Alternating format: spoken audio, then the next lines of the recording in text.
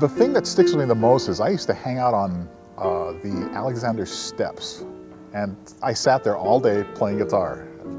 It's kind of where I learned how to play. There was one guy on campus, his name was Oliver Stone. I think what really stuck with me was he was a working musician, and it made an impact on me as far as, like, you know, when I later became a teacher, I realized that, you know, it's not just teaching the kids about the music, but it's teaching them about what you can do with the music out in the community. And you know, he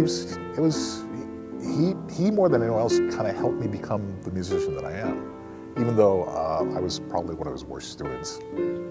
But thank you, Oliver. I'm wherever you happen to be.